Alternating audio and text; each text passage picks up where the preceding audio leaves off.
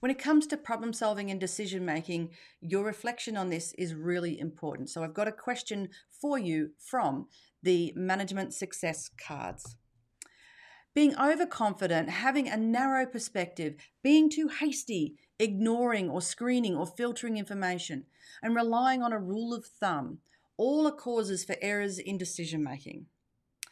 Which of these affect you the most, and what 3 steps will you take to fix it? So if we take one of these as an example, and we'll take the first one, if you're overconfident, then what can you do to make sure that number 1, you are actually considering all points of view? Number 2, what could you do to actually raise the confidence of others so that your confidence isn't intimidating other people?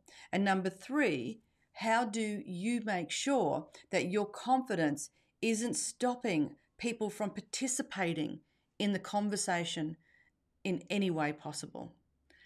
Food for thought, really deep reflective question here. Really asking you to think about who you are and how you show up and what your processes are, especially in a busy day-to-day situation when it comes to your problem solving and decision making. If you'd love some help, let me know. I'd love to know your thoughts.